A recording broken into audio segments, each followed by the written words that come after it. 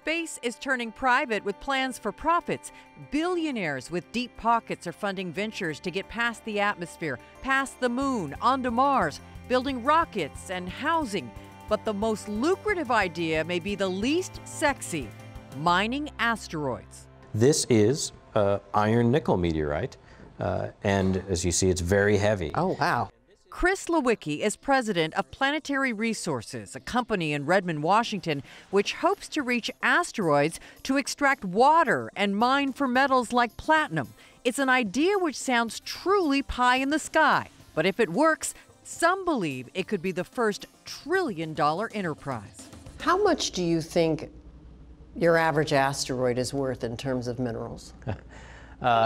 It's something that has the possibility of boggling the mind.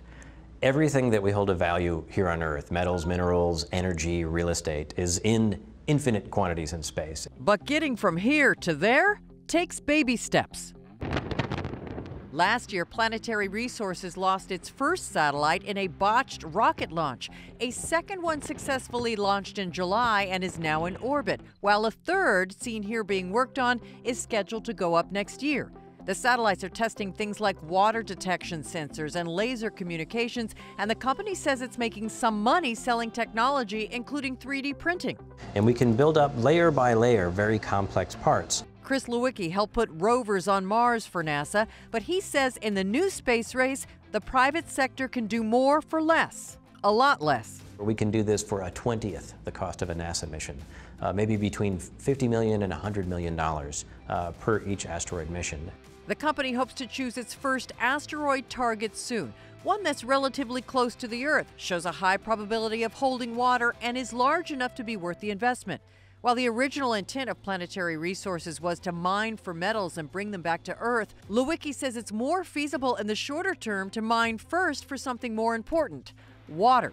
We need it to survive, and water can also be separated into oxygen and hydrogen to make rocket fuel.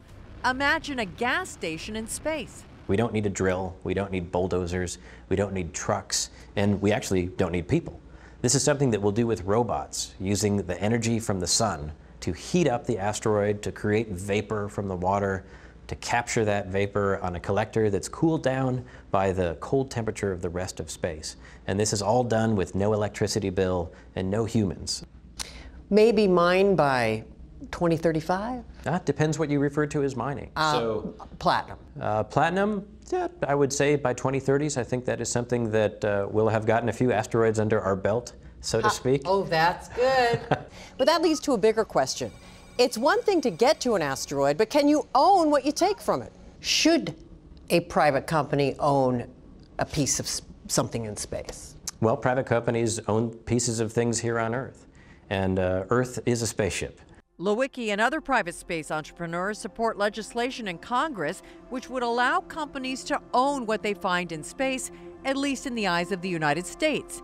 It's all astronomically ambitious. Imagine being able to print out an entire building or an entire structure or habitat or space station from the metal that you recover from a near-Earth asteroid. So that's in space? In space, without ever having to bring it back to the Earth. How concerned are you that someone may do it first? Oh, very concerned. Whether we're first, second, or third, this is something that there's not going to be just one asteroid mining company. There's not just going to be one space fuel depot. This isn't something that your grandchildren will one day see. This is something that's happening right now, right here in Redmond, Washington. We're making progress every week, every quarter, every year. Governments paved the way for the last 50 years, creating the technology, creating the knowledge, showing that this can be done. And it's going to be private companies and private investors that will now take the risk to show that this is something that can be sustainable.